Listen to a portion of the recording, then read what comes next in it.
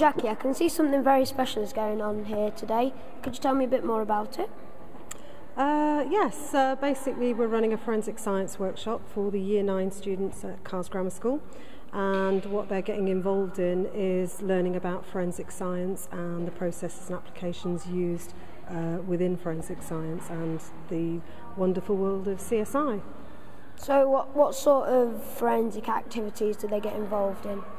Well, this morning they've been doing fingerprinting and footprinting, a little bit about hair, blood and fibre, all about the forensic evidence which can be retrieved at an actual crime scene.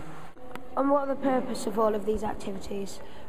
Basically it promotes forensic science and science in the curriculum, but it also it is cross-curricular, so it actually covers geography, it covers maths, obviously as well as science, citizenship and PHSE as well, because we do a section on the actual computer side as well, so it's very much cross-curricular.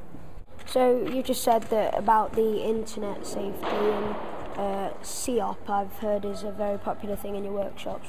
What's that? Well, we start the workshop off with a COP film, and COP is the Child Exploitation Online Protection Agency, and they've produced a series of internet safety films which are suitable for Key Stage 3 audiences, and they're being received favourably throughout the UK, and really do help students, you know, stay safe whilst online, and it actually fits quite nicely into forensics in a computer forensics way.